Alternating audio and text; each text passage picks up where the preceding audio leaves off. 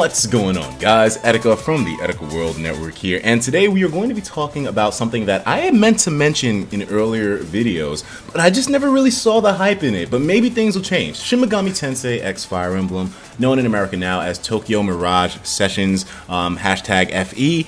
It looks like an interesting game. I don't know if I'm going to lose my mind over it, and that's kind of atypical considering I'm a fucking huge weeaboo, but I mean, looking at the game overall, it looks interesting enough for me to give it some attention, and now we have some further controversy on it that apparently it's going to suffer some localization changes, censorship, however you may want to describe it. But we gotta look into this into more detail, because if you guys remember the whole Fire Emblem Fates thing, I had a big interest in the way that the game was going to be changed between regions. Now, if you don't remember my perspective, I understand that localization changes have to be made sometimes, but if they are at the cost of us losing content in different regions and not getting anything to replace it, then I'm totally against it. I understand different things for different areas, but don't give me less content than what was originally intended, or if you're going to change something, at least give us something to replace it. That's my perspective, right? So let's take a look at exactly what the hell is going on with this whole Tokyo Mirage thing, because I know nothing about the game in terms of the way it's played, the style that it'll take on. The only Shin Megami Tensei titles that I played were the Devil Survivors titles, both of them. Actually, no, there was another one, I think Lost World or something, but I didn't play that one. I don't remember exactly what it was called, but I played Shin Megami Tensei Devil Survivor 1 and 2, great games overall. But yo, apparently, there are some changes that were determined from the PAX East footage, which I was supposed to go to. I didn't get a chance to, however. Well, I mean, I didn't have a fucking ticket in the first place, man. Your boy's a mess. And by the way, I know your boy got a hat on, man. Everyone's gonna be shitting on me for that sole purpose in the comments, most likely. But I'm in the middle of doing laundry, okay? I mean, as you guys can see, I got my fucking quarters right here. I got the change for the washing machine. I got the goddamn soap right here, man. The thing was open? It was open! What the fuck? Oh my god. It was open the whole time?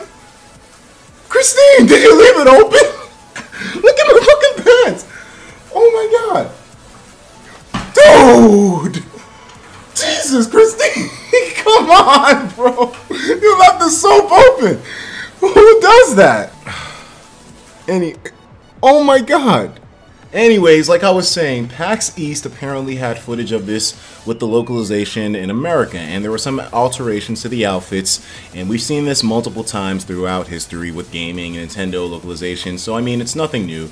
Obviously, I guess some of the outfits were a little bit too risque in certain contexts for Nintendo to deem them appropriate for the US region. So, for instance, the main character here, the female main character, she had a change in her outfit, and apparently there's also going to be some DLC that's removed from the game. From what I've researched so far, the removal of the DLC is one of my biggest concerns. Even though the DLC is not content that I guess is part of the main core game, still, it's something that you can purchase at the end of the day to add on to your experience. And I'm hoping that maybe in the US we get something to replace said DLC. But apparently there's more localization changes that have happened on this whole thing. So I wanted to take a look at this Nintendo Everything article. And by the way, as usual, all this shit will be linked in the description so you can check it out for yourself. More changes to the Western version of Tokyo Mirage Sessions X Fire Emblem. Hashtag Fire Emblem. So Tokyo Mirage was playable at PAX East last weekend, and we have quite a bit of video footage from the Western version thanks to that. The game's trailer was shown in the last Nintendo Direct, already showed a change made to a character's outfit in the localized version. We all know this. Nintendo recently commented on the game's localization, and gameplay footage from PAX has just confirmed several other changes. So I think one of these is also the fact that the age was also increased. I don't know everything for a fact. I didn't read this article yet, so we're going to take a look at this now. First off, the age was changed. We know that much. Wardrobe changes as well. One of the characters, they go from wearing panties to spats, I think. So, and then also one of the characters is a gravature model. I don't know exactly how to say it, but basically one of those models that puts on somewhat risque clothing in Japan. It's somewhat of an interesting field, to be honest. And it's not necessarily porn or anything like that, but it's a whole nother thing. But apparently the pictures of one of these guys in the game have been watered down a little bit for the United States. So am I really going to put up a whole big stink on the fact that they modified some of the outfits? Not really. I don't really mind that much. And like I said, the core focus for me is the content. So hopefully Nintendo of America is going to be doing something else for us in that field. I don't know what you guys' consensus is though. Now I know the Fire Emblem Emblem thing was a little bit different, and I got passionate about that mainly because I didn't like the fact that the models that you got in the whole petting room feature and the interaction with the characters was gone and nothing was there in return. But that didn't turn out to be the case, and we did get the petting room functionality, even though it wasn't the full-fledged one, but at least we didn't lose out on experiencing what those character models look like, and it looked really well done. So that's where I was like, you know, this sucks. But thankfully, that's not going to be the case with Fire Emblem, and hopefully it won't be the case with Shin Megami Tensei X Fire Emblem either. I'm gonna call it that forever, man. I just like that name.